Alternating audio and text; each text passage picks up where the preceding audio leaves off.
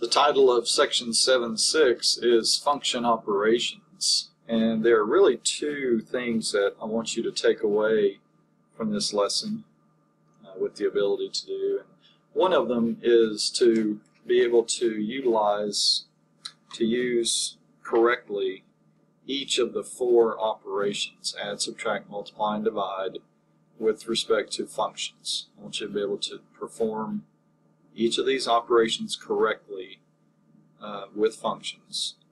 And then the second half of our lesson will focus on this idea of composite function. What does it mean to find the composite of two functions? So let's start by just looking at some examples that correspond to problems 1 through 12 on your homework assignment. And that is using the various operations with functions. So this particular example gives me two functions: an f function described as negative 2x plus 6 and a g function described as 5x minus 7. The directions tell me to perform each operation. Well, the first one is the operation, of course, of addition. And it basically says to take the f function and add to it the g function. And I've given to you off to the right another way of representing this same operation of these two functions, just so you won't be confused. The book on one hand may show it like this, and then they may give you the problem later showing that you're supposed to add f and g in this way. It's exactly the same thing, just written in two different forms. So we'll take the f function, which is negative 2x plus 6, and we will add to it the g function, which is 5x minus 7. And this is really just an exercise in combining like terms. Negative 2x plus 5x is 3x, and 6 minus 7 is negative 1. And so the sum of those two functions is 3x minus 1. So it's as simple as that. Alright, so we're going to use those same two functions that we used previously. F of x is negative 2x plus 6. And g of x is 5x minus 7.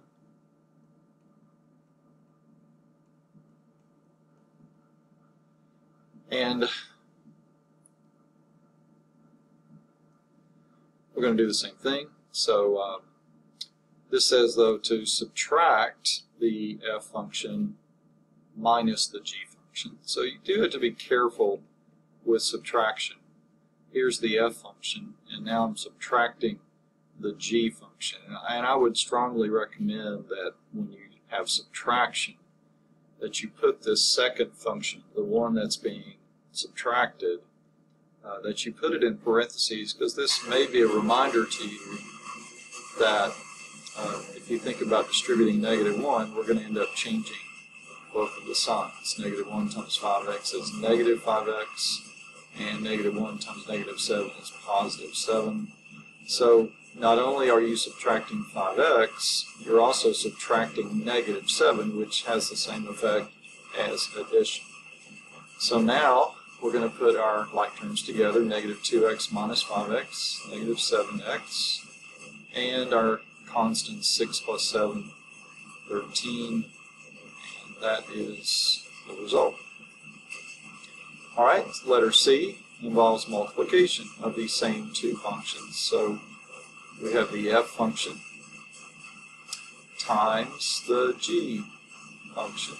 And this should look familiar to you. When you multiply two binomials together, we're going to use the FOIL method. Okay, first terms together, negative 10x squared. Outer terms together would be positive 14x. Inner terms together would be positive 30x. And the last together, multiply together, would be minus 42. Combine like terms, negative 10x squared plus 44x minus 42. And that results in our answer for letter C. Okay, well, the next set of problems in your book, 13 through 18, are similar You're also going to be given a couple of functions, f and g. You're going to be performing whatever the indicated operation is. But then the directions change, and I want to talk about in just a minute what do I mean by find the domain. Okay, so first of all, let's just take care of multiplying these two functions together. So here's the f function, and we're multiplying that times the g function. So multiplying x squared times x to the fourth, that's x to the 6th. And the outer terms together, inner terms together, and last terms together. And then we'll just arrange these so that they're in highest to lowest exponent order, standard form. Alright, so that's the result of multiplying the f function times the g function. Well, what does it mean to find the domain? Well, the domain, another word for domain, there's a couple of ways we refer to domain. We know that domain is the x-coordinate of an ordered pair. The y-coordinate is known as the range. We also refer to the x-coordinate or the domain as the independent variable, because it can be any number, any value we want it to be. Now y will depend on whatever we choose for x. But there's another term that we use in reference to domain, and that is the word input. And the range, of course, is the resulting output. So when you're asked to identify the domain of a function, it really boils down to this. What are the numbers that are allowed to be input into the function? But you've got to keep this in mind. There are two situations that we're really trying to avoid. We're always trying to avoid, if necessary, division by 0, because it's not possible to divide by 0. And then another thing that we're trying to avoid, since we've been talking about radicals, is we cannot do the square root or any even root, for that matter, of a negative number. So as we think about numbers that we could input for x, we're keeping in mind avoiding these two situations. Okay? So for my example that we got here, for this result, we do not have a fraction anywhere in this expression, so I don't have to worry about division by 0. We also don't have any radicals anywhere in this expression, so I don't have to worry about any even root of a negative number, because there are no roots at all in this expression. So my bottom line here is the domain, and I'll just put the letter D. Since I don't have to worry about restricting any numbers as inputs to prevent either of these situations, my domain will be stated as just all real numbers, or you could think of any real number.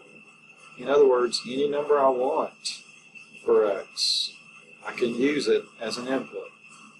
And in so doing, I don't have to worry about creating these situations. Okay, well, let's contrast that with letter B. Okay, let's do the operation of division.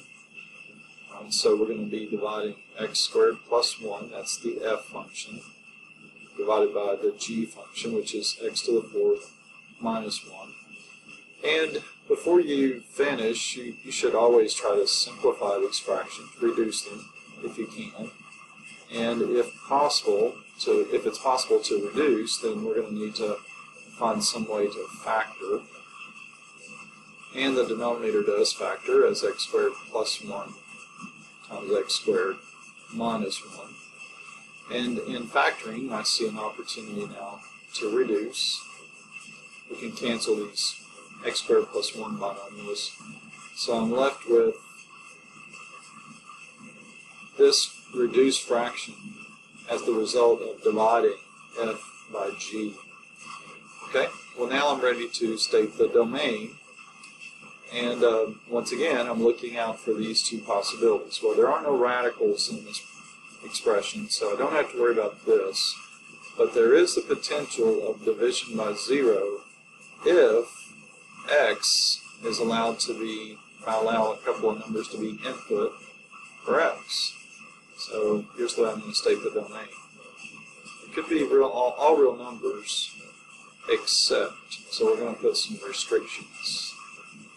We're going to say that x cannot be positive 1 because if x is positive 1, 1 minus 1 is 0, and you get that scenario. But it's also true that if x is negative 1, negative 1 squared is also positive 1, and 1 minus 1 still gives me 0. So I can use any number I want as an input. That's what domain refers to. I can use any number I want as an input as long as it's a real number, except I cannot use these two, because in doing so I create division by 0. Now it's important to note that even though I marked out this other factor in the canceling process, I should also check it to see if any number in this binomial also creates 0. I mean, as it turns out, there is no possible way to plug a number in to this binomial and get 0. So I don't have to worry about finding another restriction from this binomial. But I just want you to be aware that even though you've marked it out, you still need to check it when it comes to looking for possible restrictions on the domain. Okay, so my complete answer here is, here's the result of division, and then here we found the domain. Okay, now let's take a look at composite functions, and this will conclude this lesson. And this should help you on 22 to 34 even. I'm going to let you look at this blue statement, and then we'll come back to it after you've actually seen how to find the composite of two functions, and see if it makes more sense after you've actually seen this in action. The output from the first function becomes the input for the second. And what in the world does that mean? Well, let's take example number 3.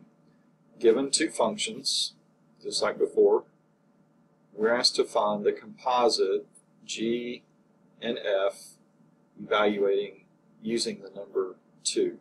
So the book shows composite functions using this symbol. It's like a circle. It looks like the letter O, but it's really just a symbol, and it stands for the composite of these two functions, g and f. Another way of writing this same composite function notation is this. And this is actually what I prefer. This is, and depending on which textbook you end up with, it could be either way. I just want you to know that these two, it's just two different ways of writing the same composite function.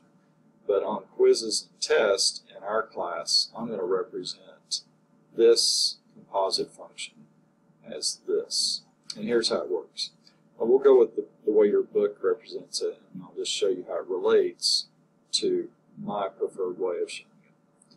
All right, you always start evaluating the function that's closest to the number for that given number. So in other words, I want to find out what f of 2 is. And remember, in first semester we started doing this. That just literally means you're going to take the number 2 and, again, input, domain, x. You're going to input 2 in for x in that function, and you get 8. Okay, so we've basically done the first part of my blue statement here. The output from the first function, 8, becomes the input for the second. So what I'm going to do now is I'm going to take the result of f of 2, which was 8, and I'm going to use it as an input in the other function, the g function. So now I'm going to be evaluating g of 8. So that means to replace x in the g function with 8, evaluate it, do the power first, 8 squared is 64 plus 7, and my final answer, there aren't two answers, there's just one single answer, and the final answer to this composite function is 71. Okay, so let's try a couple more. I meant to show you how this relates to my preferred way of doing it. Just think of it this way. I think this makes sense. Remember what we got for f of 2 was 8. Okay, so just think of, you found f of 2 and 8 literally was superimposed on top of f of 2, so that now you're finding g of 8. Okay, so I just want you to be aware these two mean exactly the same thing. Alright, so let's take a look. This is the composite f and g using -2. So you want to evaluate g of -2 first.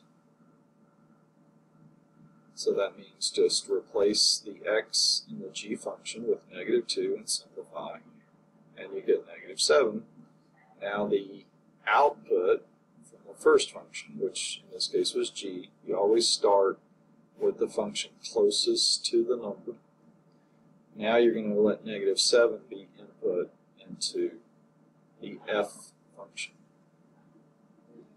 So be careful here that you always do powers before you multiply. So this is like 2 times 49. Final answer is 98. And again, I'll show it in my preferred way. Always in my preferred way, you just think working from the inside out. G of -2 is -7. And then you're going to be evaluating f of -7. Okay. Now another example, same thing. Let's find out what f of 3 is. That's just replacing x in the f function with 3. And hopefully you see that that's 2 times 9, which is 18.